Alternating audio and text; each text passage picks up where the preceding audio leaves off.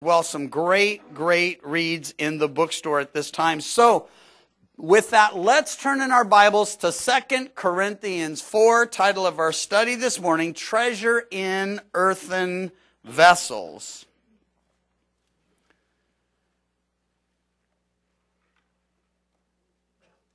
In 2 Corinthians chapter 3, the Apostle Paul contrasted the old covenant of law with the new covenant of grace. The old covenant that he said, well, the letter kills.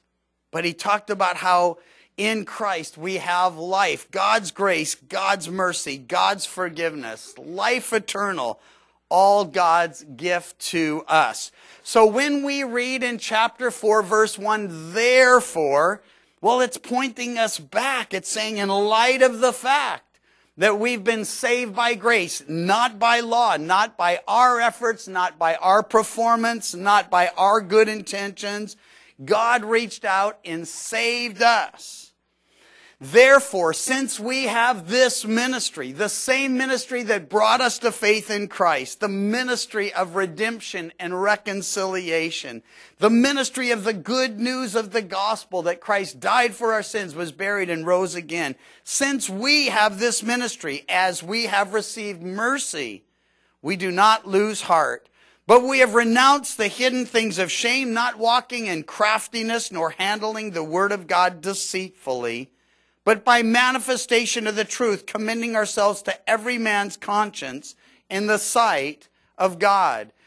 The first key word in this chapter is the word we. And Paul is pointing out the fact that this isn't just what he was about or what he was doing. This is what he and the others committed to the cause of Christ were involved in. We have this ministry, a common experience, a common response, a common message.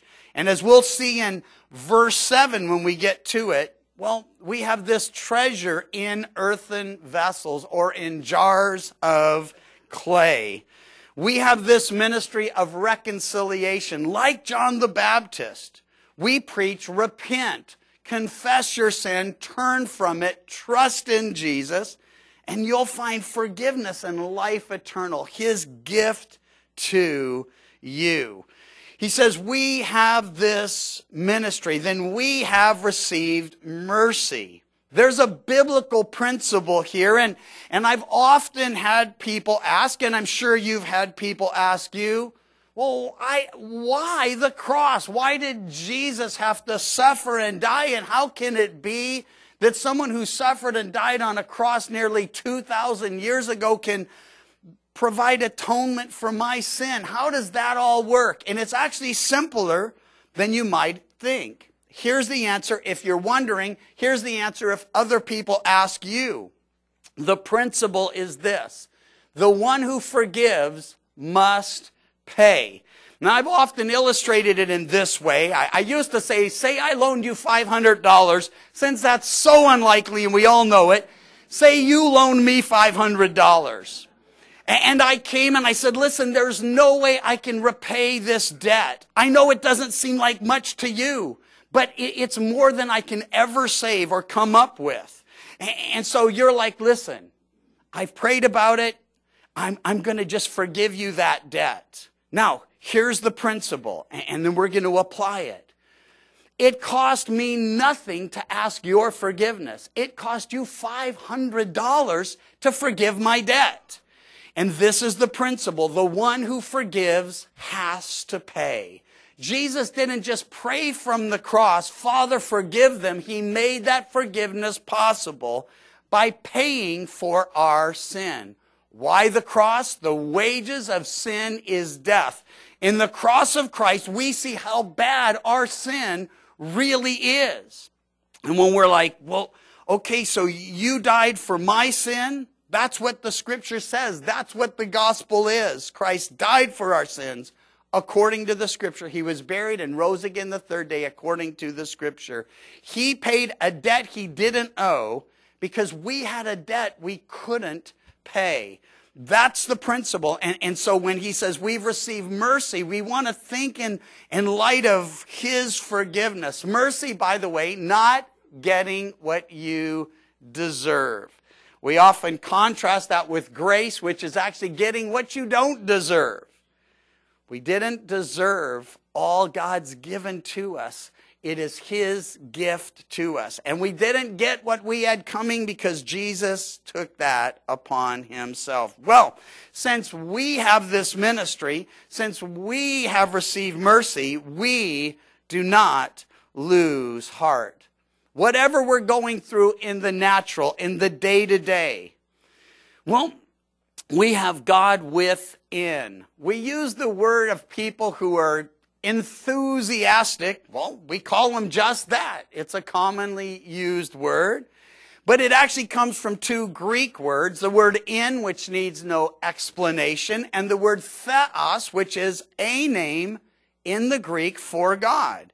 So the idea is God within. How do I overcome in trial and temptation and tribulation? How do I fight through persecution and discouragement and despair?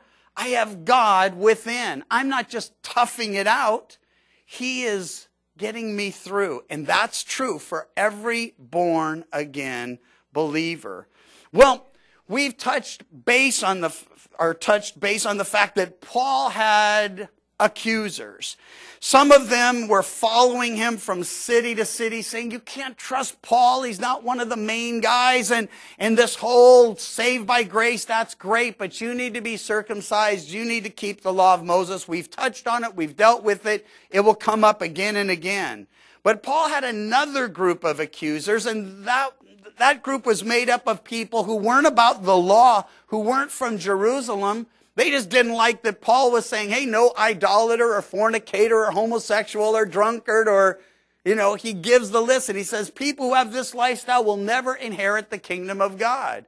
So he has people that are saying you can't trust him. And there are 3 accusations made concerning him that actually turn out to be true of those who were accusing him. I don't know if you've noticed it. More often than not, when somebody's all, you're this and you're this and you're this, I start to look at them and I wonder if you're that. Because I can't see why you would see that in me. Now, I may be some things and have done some things.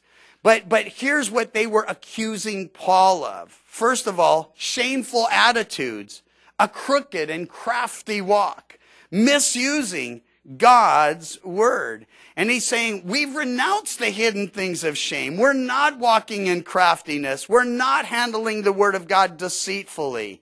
We are manifesting the truth and commending ourselves to every man's conscience in the sight of God. The attitudes they accused Paul of that they were actually displaying, arrogant, prideful, I know better than you. And here's what it was all masking, a hidden agenda. They were accusing Paul of having a hidden agenda, but they were the ones with the hidden agenda. Paul's trying to bring people to Jesus. They're trying to bring people under the law or say it's okay to live in your sin. Neither can be true.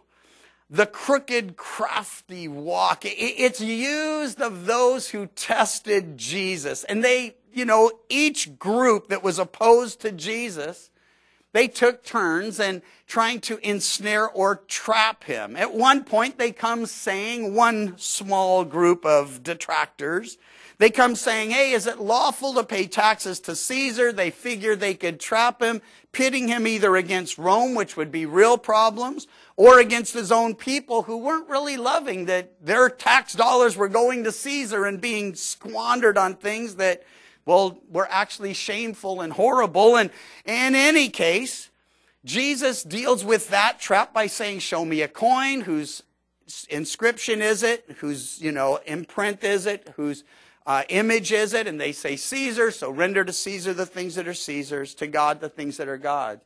I bring it to your attention because their motivation was not to find out, is it lawful to pay taxes, but try to get Jesus in a place where they could accuse him.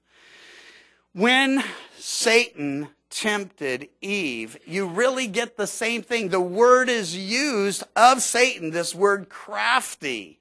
And we'll come back to that because we'll talk briefly about that temptation in the context of a couple verses down. Well, the third thing they accused Paul of was misusing God's word, corrupting it or distorting it, like people are today. When they say, well, the golden rule or the great commandment would justify, and then they'll name some horrible sin that God tells us through Paul, if you continue in that sin, you'll never inherit the kingdom of God. Jesus would never justify something that would keep you from the kingdom of God. He died so you could be a part of it.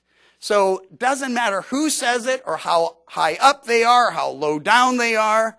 It's like, wow, really? Jesus is okay with that sin? When the Bible, to me, I've been reading it, well, only for, 33, 34 years. I mean, regularly, daily, continuously. And I've noticed something as I've read through, every time I read it, it says the same thing. And we'll talk about how people today are saying, yeah, but that's not what it means. No, it says what it means, and it means what it says. It's just not that complicated. Well, we saw in chapter 3 that the gospel, the good news, was veiled to the Jews. Now, not all of them, because Paul was a Jew. Peter was a Jew. James, John, the first disciples. The 3,000 that gave their life to the Lord on the day of Pentecost, they were mostly from Jewish background. So lots of Jews came to the Lord, but the majority wouldn't, and hadn't. And so Paul said the gospel's veiled to them. So when they read Moses, instead of seeing past Moses, instead of seeing the law was meant to bring us conviction so we'd cry out for mercy, that the feast and festivals were meant to point to Jesus, that the priesthood was to point to Jesus. We looked at all of this in some depth last time. They'd read it, but they couldn't see past it. Now, he moves now to the Gentiles, and he said basically, here's what was going wrong with the Jews. They'd hear the gospel, but they just didn't see how all of these things were really pointing to Jesus. The Gentiles, well, they didn't have the law. They didn't have the priesthood. They didn't have a temple or feast or festivals, at least not God's temple. No, what they had is God's small g, like the gods are us of today. It's like God as you know him, God as you define him, God as you would think he might be. So they were actually making God in their image instead of realizing, no, you were made in God's image, and that image is marred by sin. So what happens is the Gentiles think, well, there are gods of the sky and gods, small g again, plural, because they're not atheistic, they're polytheistic. They believe in gods, plural, many gods, not the true and living God.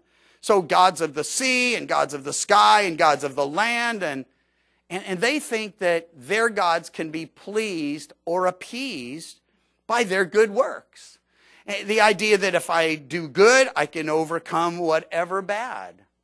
There are so many problems with that, but what it ended up doing was veiling the gospel to them. And who is the gospel veiled to? He says in verse 3 here, even if our gospel it is veiled to those who are perishing. That word perishing means lost, whose minds the God of this age, note small g, has blinded, who do not believe lest the light of the gospel of the glory of Christ, who is the image of God, should shine on them. He's saying, here's what's happening. They're walking in darkness. They're blinded by the enemy, so they don't see the light. And you have the blind leading the blind. You have the philosophers of the day, and you have the religions of the day, but none of them were bringing people to God. None of them were pointing people to Christ. And so, well, the God of this age, if you've ever wondered, why does God, the true and living God, even allow Satan to be called a God? Well, because God knows he's God. He created Satan. Satan, like each of us, was made by God and for God, but he rebelled against God. And so what happens is he's called a God because of what he wants. and how people deal with him. You know, in our generation, because we're scientific and educated, Satan's best trick is convincing people he doesn't even exist. And that evil isn't really as bad as it seems, that it's more if people could be culturally changed or if society were a little better, because people have good hearts, but they just do bad things. God says our hearts are deceitful and desperately wicked. And he says Satan is real. And that Satan, well, we're not unaware of his devices. We know how he works. So Satan's plan, his desire, was to be worshiped. He said, I'm going to be exalted above the mountain of the Most High. I'm going to be worshiped. But here's the deal. People who aren't worshiping the true and living God, who would never think, well, I'm a Satan worshiper. You're either worshiping God or you're worshiping something or someone else. Now, Satan is a master in spiritual deception. In fact, he is so good at deceiving, he has deceived himself. He actually thinks he's worthy of the worship rendered to him. How do we know that? He actually asked Jesus to bow down and worship him. That would be, well, we can't even get a comparison that'll make sense to us. But let me just say, it would be like having your 4-year-old, if you've had one or have one, say, you really should just thank me for everything you have. And you'd be like, I should thank you. I provide everything for you. You would die if I didn't take care of you. Of course, we take care of our kids because we love them. But Satan was made for God and by God, and he rebels, and then he's like, bow down and worship me. We'll come back to that. Now listen, Satan, we're told we're not ignorant of his devices. He's called a tempter. We know he tempts us. But if there's nothing in you that could yield or wants that thing he's tempting you to, you're going to be fine. So the issue isn't, oh, where is he or what's going on with him? It's what's happening within me. Where's my flesh? Because, well, here's an example. You're walking down the street and you see a beat up old jalopy and the car's running and you don't have transportation, but you're looking at the car and you hear the way it's running.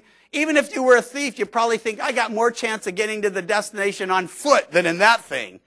But switch it and now it's a Ferrari and it's running and you're like, well, maybe just a little test drive. Here's the bottom line. Most of us would never steal a car. Why? Well, it would be stupid. We know there's a penalty for it. And as Christians, we're not to steal anyway. But the point is, I can't be tempted to do something I have no desire or inkling to do anyway. So Satan studies people. And his little minions that serve him, he transforms himself into an angel of light. They come as angels of light. They study human nature.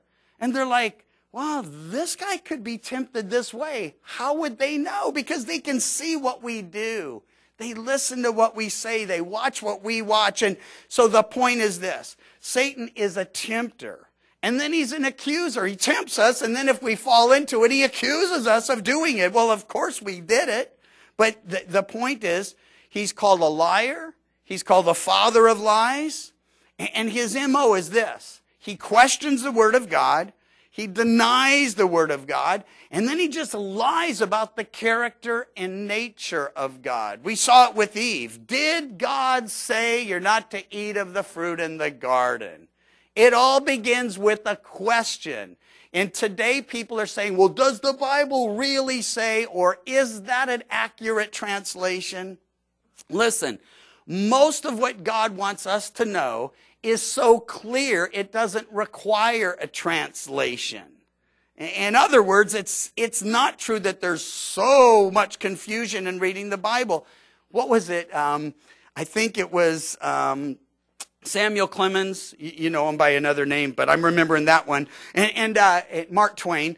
Anyway, he said, it's not the things in the Bible I don't understand that bother me, but the things I do. And I think that's really how it is for most of us. We understand it. And that's really the problem, you see, because if we understand it and we don't deal with it, well, God calls that sin. So God tells Eve, you're going to die if you eat. And Satan says, you're not going to die. You won't die. So he questions the word of God and then he denies the word of God. I want you to know this is exactly what's happening today. And whether it's all through the culture. While God's the same and his word's the same, the culture's kind of shifting. And today politicians, and I don't know what was going on 30 years ago. I don't think they had the capacity or the availability to poll people the way they do today, where you can poll 1 million people and you can say, this is the mood of the country. Let's go that way. And then the mood shifts and we're like, let's go that way. That's not a leader. That's not what we're electing. We're electing someone to look at the principles and make wise decisions on our behalf. So anyway, he questions the word of God, he denies the word of God, and then he impugns God's character. He knows in the day you eat, you will be like God, knowing good and evil. It's like God doesn't want you to be like him. Listen, God wanted Adam and Eve to be like him. He made them. They were created in his image. They were already like him as much as they could ever be as his creation. In the fall, did it make them more like God? They became not just less than they were, but alienated from God because they died spiritually in that day, and the process of death physically began that day as well. So he says those who are veiled, they're perishing and they're blinded. And listen, when he comes to Jesus and he says, hey, you're a son of God, right? Turn these stones to bread. Jesus quotes from Deuteronomy, man shall not live by bread alone, but by every word that proceeds from the mouth of the Lord. I think I told you last week, a couple weeks ago, I came in and there was like junior hires, 3 rows spread out in the front. And I'm like, oh my gosh, Psalm 42, Psalm 43, Psalm 44. I don't know how this is going to work. And anyway, it did end up working, but it cost me pizza and other things. But I thought of this very thing. See, with you, I can just tell you Deuteronomy, and you're like, maybe Deuteronomy would be good to read. And if you knew all 3 quotes from the mouth of Jesus in regards to his temptation came from Deuteronomy, then you're like, I really need to read that book. But with the junior hires, I got to say, who knows what book? And then there's no hands, and I'm like, free piece of pizza to the one who knows. And all of a sudden, at least they're guessing. But in the end, I wanted one of them to say, you know, it's really funny. The guy that got it right, his name's Xander, his buddy leans over to him and he's like, he guessed. Like, that's cheating. And I'm like, he got it right. So anyway, here's the point. Jesus didn't have to quote scripture. He could have just made something up. That would have been okay. He is God, you know. But he quoted, I think, to show us, here's how you deal with the enemy's temptations, with his lies, with his accusations. The truth will set you free. And when Satan comes to Jesus and shows him all the kingdoms of the world, in an instant, he says, all this is mine. And it's a rough paraphrase, but it helps get the sense. I can get it for you wholesale. That's really what's going on here, because Jesus knew the cost of having you in the kingdom of God would be his death on the cross. He knew that. And Satan saying, you don't have to do that.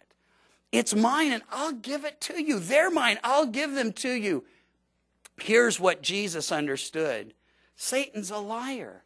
It's not his. The earth is the Lord's and the fullness thereof. Was, is, will always be. It's the Lord's, made for him and by him. And even as Jesus walked on this earth, we see Satan saying, worship me. And Jesus is like, that's not going to happen. It is written. And I love that that word is appears in all 3 responses. Because it's saying, he could have said it was written, since it was written so long ago. Why did it say is? Because it's written, but it's still in full force. In other words, written then, but standing now. Applicable today. So, God's word, always true in every generation. Men's ideas and concepts and morality or lack thereof, is always changing. Now, I'm sure if you've shared the Lord, that you've heard unbelievers say something that, hey, maybe they think it up, maybe the enemy puts it in their minds. Either way, have you ever heard anybody said, and you don't have to raise your hand, or maybe you've even said it, maybe you're still in that category of an unbeliever. You're checking it out, you're looking at it, you're trying to figure out if it's all true. But if you've ever said or heard anybody say, you can't trust the Bible? Well, I'm like, what can I trust then? You know, I like to answer questions with questions because I notice Jesus does that. And so it's like, well, I don't know, but you can't trust the Bible. Then well, why can't you trust the Bible? It's just written by men. First of all, can't trust the Bible. Absolutely false. God's word never changes. It's always saying the same thing. We can and must trust it, especially in a culture where things change so quickly. But here's the deal. They'll say just written by men. If you take the word just out, you have something that's true, but in the context they're using it, it's false. Listen, men did write the Bible, but the scripture says the prophets of old were moved on by the Holy Spirit. All scripture is given by inspiration of God. So God's talking to men who were writing things down. You think Moses could have come up with the blueprints for the tabernacle and later the temple? You think he would have thought up the 10 Commandments and then the hundreds of civil laws that follow them and are spelled out in Scripture? Never would have happened. Moses didn't give us that. God gave us that. It's only called the law of Moses because it was delivered to and through Moses. So when they say you can't trust the Scripture, false. When they say just written by men, false. Have you ever had anybody say, the Bible's full of lies? I'm like, man. And here you can really have fun with people to say, you know what? I think you're right. And then they'll be like, what? But you don't believe the Bible's full of lies. I say, no, there's lies in the Bible. I just mentioned one. Satan said, you won't die. Satan said, you'll be like God. See, you just have to know who's talking. There are lies recorded in the Bible, but here's what we can be sure of. Everything God says is true. So if God says you're going to die and Satan says you're not going to somebody's lying. And it's never God. So he's saying, listen, not everybody gets it. Not everybody hears it. Why? They're perishing. They're on the road that leads to destruction. It's the blind leading the blind. And they're like, follow me. And they're just walking off the edge of the cliff into an everlasting abyss. So blinded by the God of this age. Listen, to an unbeliever, the enemy of our soul says, you'll be fine. You're a good person. Would a loving God punish a wonderful person like you? First of all, in your heart of hearts, you know you're not that wonderful. My little niece, Kizzy, used to always say, I love you, Uncle Sam. And I'd be like, what's not to love? And so, but it's just a game I played with her. I knew there's a lot not to love. And that's true about all of us. You know that saying, to know him is to love him? It's really only true of Jesus. Because as we get to know each other, we see, well, I still like him, but not exactly what I thought I was seeing. That's true of all of us, but not Jesus. And we're going to see why as we press on into this, and we better do it or we won't see why. Well, to the unbeliever, he says you're fine. You know what he says to the believer? How could you think that now that you've been forgiven? How could you say that? How could you do that? See, it's always condemnation and accusation, intimidation. And the enemy of our souls always wants us to be introspective, looking at ourselves, looking at our failures. He points us to the law, and then he says, you're condemned. But when God speaks to us by his Holy Spirit, he takes us to the cross. There's no condemnation to those in Christ Jesus. Well, Paul says in verse 5, we don't preach ourselves, but Christ Jesus the Lord, and ourselves your bondservants for Jesus' sake. I think this was another common accusation. Paul's just trying to feather his nest. He's just trying to build his little kingdom. But he's saying, if that were true, wouldn't I be preaching Paul? I'm preaching Jesus. And we're just serving you by choice. Now he says, Christ Jesus the Lord. Usually we'll just pass by that stuff, but note, Christ is his mission. He came to suffer and die. Jesus is proper name, but in that name, he will save his people from their sins. That's the meaning. And then Lord, that's relationship. He's both Savior and Lord. And so he saves us from our sin, but then we become his servants. Well, it is the God, we read, capital G, the true and living God, the one and only God who commanded light to shine out of darkness, verse 6, who is shown in our hearts to give the light of the knowledge of the glory of God in the face of Jesus Christ. When did light first shine out of darkness? When God, after creating something from nothing, said, let there be light, and the light appeared.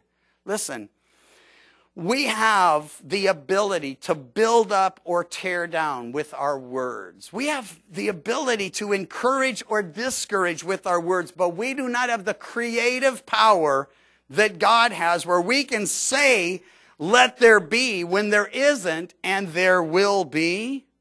Only God can do such a thing. So it's first in creation, but this is actually talking about regeneration. It may be referring back initially, but it's the light that's shone in our hearts to give us the knowledge of the glory of God in the face of Jesus. And Jesus, of course, I am the light of the world. He who follows after me will not walk in darkness, but will have the light of life. Now you should know, Jesus, after proclaiming that reality, tells the same disciples, you are the light of the world. Why? He was going to die for our sins, be buried, rise again, but then ascend, returning to the Father. He's there at the right hand of the Father, at the throne of God, today, praying for us, making intercession for us and for the world that's yet to receive him. And so Jesus, when he walked this earth, well, his glory was masked in his humanity. That's why not everyone who was looking for the Messiah recognized him. John tells us, we beheld his glory. They were there on the mountain. Peter was there, John was there, James was there, and they saw past his humanity, they saw the glory of God as he was transformed in their presence there on the holy mount. And so here's what happens. Jesus' glory masking his humanity. Now, before I came to Christ, my humanity was actually masking my depravity. Because I could put on a smiley face and I could say, yes, ma'am, and yes, sir. And I could be so what people wanted or expected or needed me to be. But I was fully depraved inside. And so we can be grateful that what people see isn't what was within. But having come to Christ, verse 7 says, we have this treasure, the reality of the redemption, the reconciliation we have in Christ Jesus. We have this treasure in earthen vessels. Literally, it would translate jars of clay, no doubt, where the band Jars of Clay got their name. That the excellence of the power may be of God and not of us. We have mercy. We've received forgiveness. We've been reconciled to the Father. And he says, but this treasure is hidden from the world in these earthen vessels, in these jars of clay. Now listen, there is a graphic illustration in the Old Testament. And try to look at these. This is doctrinal. You get it fleshed out in the stories of Scripture. And so when you're reading the stories, you're looking for the doctrine that it could be pointing you to. When you're reading the doctrine, you're looking for the stories that will best illustrate it. And there's a story, a battle. We touched on one last week as we talked about the battle of Jericho. And they marched around and they were silent except for the priests blowing the trumpets. The trumpets, it's to gather the people for war or worship. In their case, it was both. Well, we have this story when Gideon is ruling as a judge, and the Midianites had just filled the valley around them. I mean, they were looking at an innumerable multitude of people, and there were 32,000 of them. And God says to Gideon, you know what, if I know these people, and if I let them go out there and take these guys on and I bring a victory, because the battle belongs to the Lord, they're going to boast that they did it. So he said, this army's too big for this job. And so he says, I want you to go out and tell everybody who's scared to go home. And Gideon says, well, I guess, yeah, that makes sense. I mean, we're outnumbered, but what good would the chickens be anyway? So he goes on and says, if you're scared, go home. 22,000 people say, okay, we're gone. And now he's got, 10,000 people to take on this innumerable multitude. And God looks and he says, still too many. And you got to put yourself in Gideon's shoes to think, what would it be like to be preparing for battle? And then God just say, nope, still too many. And so what he does is he says, I got another test for you. I want you to bring these guys down to the water. And whoever gets on their hands and knees and laps like a dog, or others are going to just take the water and cup it in their hand and keep their eyes up and drink. He says, I'm going to separate those I'll use from those I won't. And Gideon, if he's anything like me, he's thinking, okay, 50-50 chance. Probably get at least 5,000 of these guys out of this. But no, only 300 did it the way God intended. Or 300 did it and God says, that's perfect. Okay, those guys, they're gone too. Now he's got 300 men. What's the battle plan? Very much like the plan for Jericho. God says, well, listen, here's what you do. Gideon separates the army into 3 camps. And they're on 3 different ridges overlooking this great multitude. It's nighttime. They have a torch, not yet lit, but they're going to light it. They've got a trumpet, and they're going to blow those. And then they're going to light these torches. They're going to break the jars of clay, the earthen vessels, so the light would shine forth. Now you can't miss this picture. They go, it's the dark of night. The shift is just changing where one group of guards has moved off and the other group has come on. So everybody's kind of just looking around and all of a sudden the sword of the Lord and Gideon, the trumpets are blowing and the pitchers are shattered and the torches are lifted. And listen, how does that apply to us? Well, we're jars of clay. We have this treasure in earthen vessels. So when I'm shattered, when you're broken, the light of Jesus shines forth. If you've ever wondered, and I'm sure you have, if God loves me, why does he let so many things happen to me? How come he doesn't just protect me? And things that we would say, Lord, please don't let that happen.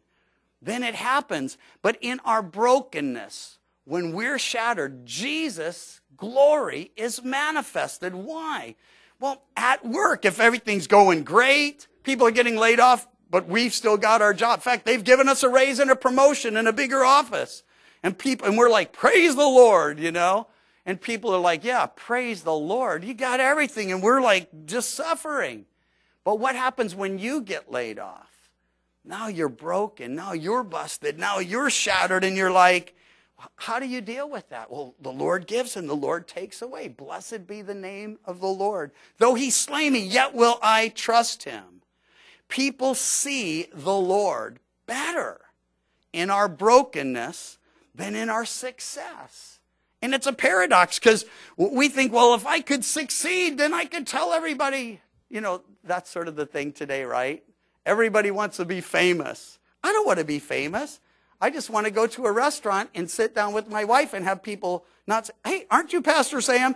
Not that I'm, completely against that, but that happens to us even in Oregon and in other places we go. Listen, I'm not saying I am famous. I certainly wouldn't want to be famous. But what I am saying is, like people who think if I could be famous, then I would tell everybody about Jesus. I want to tell you something. If you're not telling people about Jesus now, you won't tell them about Jesus when you're famous. And if those people say, well, if I could just If I had $1 million, I'd give the Lord 10%. Let me suggest, if you're not tithing now, you wouldn't tithe then. If you can't tithe off of 1,000, you won't tithe off of 1,000,000, because it'd be like 100,000. No way. But the whole point is, if we think we'd be different if we were more or greater or richer, no, we'd still be us. Everything negative about us would be magnified. So the point is, today people are like, well, God, make me famous and I'll tell the world. If God wants a famous person to tell the world, you know what he does? He lets them play for the New York Knicks. And he's like, he's already got Christians. He just gets a guy who's sleeping on his brother's couch and says, yeah, I'll put you right up there and everyone will know who you are. Or he puts them on a football team that's just magnificent. And it's like, that guy, he'll never be anything. Oh my gosh, he's something. Whoa, look at what he's doing. And he's just like giving God the glory. See, he doesn't need to make us anything. We need to be going the other direction. Not more of me, less of me. Not a greater me, a broken me. What did John the Baptist say? He must increase. For that to happen, I must decrease. Well, Paul expresses what we've all experienced as he says we're hard pressed on every side. The word means hemmed in, afflicted, pressures increasing. But he says we're not crushed. We're not crushed. He said we're perplexed. That word means confused. Anybody ever feel confused? But he says not in despair. Persecuted, but not forsaken. I can feel, man, I'm helpless, I'm hopeless. And then I remember, oh yeah, he's with me. He's for me. He's in me. We have a living hope and he lives within us. And then he says, and I like this, struck down, but not destroyed. One of the older translations said knocked down, but not knocked out. And I'm thinking, there's mixed martial arts in the Bible. Knocked down, but not knocked out. Well, here's the deal. This is true for all of us. That we do feel hemmed in, and there is pressure, and there is persecution, and it does lead to some confusion. Even John the Baptist, at one point, having been imprisoned, sends disciples to Jesus and says, are you the one, or should we be looking for another? Are you the one? You're the one who said, behold the Lamb of God who takes away the sin of the world. John knows who Jesus is. He saw the heavens open and heard the voice of God and saw the dove descend upon Jesus at his baptism. John knew. But in his suffering, he started to question. We do that. And that's when the enemy comes and starts to say, well, did he really say? Or do you think? Or is that really what it means? He goes on, verses 10 through 15. Always carrying about in the body the dying of the Lord Jesus, that the life of Jesus also may be manifested in our body. The idea is he identified with us on the cross, but we identify with him as well. We see ourselves, as Paul declares, crucified with Christ. Nevertheless, I live. For we who live are always delivered to death for Jesus' sake. And he said, blessed are you when you're persecuted for my sake or for righteousness' sake, that the life of Jesus may be manifested in our mortal flesh. So death is working in us, but life in you. Paul's saying all this is for your sake. Since we have the same spirit of faith, according to what is written, verse 12, I believed and therefore I spoke. We also believe and therefore speak. And here's the promise, knowing that he who raised up the Lord Jesus will also raise us up with Jesus and present us with you. He's saying we're going to be together in glory. Here's the promise. All things for your sakes, that grace, having spread through the many, may cause thanksgiving to abound to the glory of God. Now listen, Jesus said, unless a grain of wheat fall to the ground and die, it abides or remains alone. But if it falls to the ground and dies, it brings forth much grain. He uses an illustration they would have all understood because they were an agricultural society. And he's not talking about grain. He's talking about him. I've got to fall and die. And order to bring forth more and much greater fruit. But the same thing is true for us. I can't live for him unless I die to self. And we can't live for him unless we die to self. Therefore, verse 16, and here's our new perspective. He gives us three contrasts. We do not lose heart. Even though, first contrast, our outward man is perishing, yet the inward man is being renewed day by day. The outward man, that's the physical one that everyone can see. Now, some of you are 20, and it doesn't feel like the outward man is perishing. But if you're over 50, well, you know the outward man is perishing. And you feel it. You wake up and you're like, oh my gosh, Lord, get me through the day and give me strength for, the things that lie ahead. He's saying we are in a state of perishing, of decaying, of dying. That's what's happening to us physically, feel it or not. But the inward man, the spiritual man, that man is being completed. God began a work he's promised to complete. We're growing stronger spiritually. We're being strengthened spiritually. Then he contrasts the temporal and the eternal. He says, for our light affliction, which is but for a moment, is working for us a far more exceeding and eternal weight of glory. Our light affliction, he's saying the thing that we dread the most or fear the most, and then it actually happens. He's saying it's a temporal, light affliction. Well, how can he say that? Because our greatest pain, our harshest reality, it fades in the light of eternity. And it's a done deal that when we stand before him in glory, we're not going to bring out our little list of how could you let us go through that? We'll be like, holy, holy, holy, Lord God Almighty.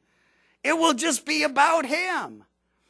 And so he's saying in the temporal, man, our afflictions, as difficult as they seem, they are light, because in the eternal, it's a far more exceeding and eternal weight of glory. I love how the Apostle Paul multiplies adjectives. When he writes to the Ephesians, he could have said, God can do anything. But he said he can do exceedingly abundantly above all we ask or think. He just wants to make us see, give us a sense of how great our God is. And then the third and final contrast between the things everyone sees and the things seen only through the eyes of faith. He says, we do not look, verse 18, at the things which are seen. Like the disciples walking with Jesus, they just celebrated the Passover. They're going out to the garden. He knows he's going to be arrested and crucified. They haven't put that together. And they're talking about how magnificent the stones are of the temple. And he says, hey, not one of these stones will remain upon another. It seems so solid, so powerful, so lasting. It came from God. Certainly God would preserve it. But that's the stuff that we can see. And what appears to be so solid is passing away. But he says the things which are temporary, but the things, he says we don't look at the things which are seen, but the things which are not seen. For the things which are seen are temporary, but the things which are not seen are eternal. Listen, here's something we can't see. The inner person. God sees that we're born again. He knows who we are and what he's fashioning and forming us to be and do and accomplish for the kingdom, and the witnesses he can make of us. And so the bottom line, and we saw it in our study of Romans, God is using everything that happens to us or comes into our life, every situation, every circumstance, all our sufferings, all our sorrows, he's using it for our good in his glory. He breaks us that the light of Christ might shine forth from us. So if you know him today, rejoice in him. Focus on the things that are eternal. We still got to deal with the day-to-day, but we have an eternal perspective. If you don't know him, today is the day of salvation. Confess your sin. that just like every one of us, you are a guilty sinner in the sight of a holy God. Turn from it and trust in Jesus. He died for your sins, was buried, and rose again. His promise, you will receive the gift of everlasting life. Lord, thank you for this amazing book, an amazing passage. And Lord, for those of us who studied 1 Corinthians, I'm sure many, as I first thought, Lord, well, what more could Paul have to say to this group? And we're so grateful for this second letter as he takes us so much deeper and so much further. As the illustrations get clearer, we're so grateful, Lord, that your plan is a perfect plan. It's not us becoming better us's so that people can follow us. It's us broken and humbled in your sight and before people so they see the glory of Jesus within. That he, Lord, is manifested in our weakness, his strength made perfect. And today, if you're suffering, know he's with you, he's for you, he's promised never to leave you or forsake you. And this present light affliction, it will pale in the light of eternal glory. Keep focused on that reality. And then for those of us who've yet to say, Jesus, come into my life, be my Lord, be my Savior, forgive my every sin, today is the day of salvation. And if you need to pray that prayer, would you raise your hand and hold it high? And I'll acknowledge you, I'll pray for you, I'll pray with you, and you will be forgiven every sin. That's his promise. You will receive his mercy, so you're not going to get what you've got coming. And you will receive grace, so you get what you could never earn or deserve. Life eternal, his gift. Anyone this hour, this service, this day. God bless you. I see your hand there on the side. Awesome. Anyone else want to join this brother and say, me too. I don't want to go one more moment without surrendering my life to the Lord Jesus. Anybody else before we pray? Maybe in the overflow, I can't see you, but God does. Maybe you're logged on or listening. God sees you. So you who raise your hand and anyone else who wants to pray along, pray aloud after me. Heavenly Father, thank you for loving me, for choosing me, for drawing me. Thank you for sending your Son Jesus to suffer and die for my sins. Thank you that he came not to condemn, but to save. Thank you for convicting me and now drawing me to the cross where I find forgiveness and everlasting life. Thank you for saving me. Turn from my sin. Trust in Jesus, your Son. And in his name I pray. Amen.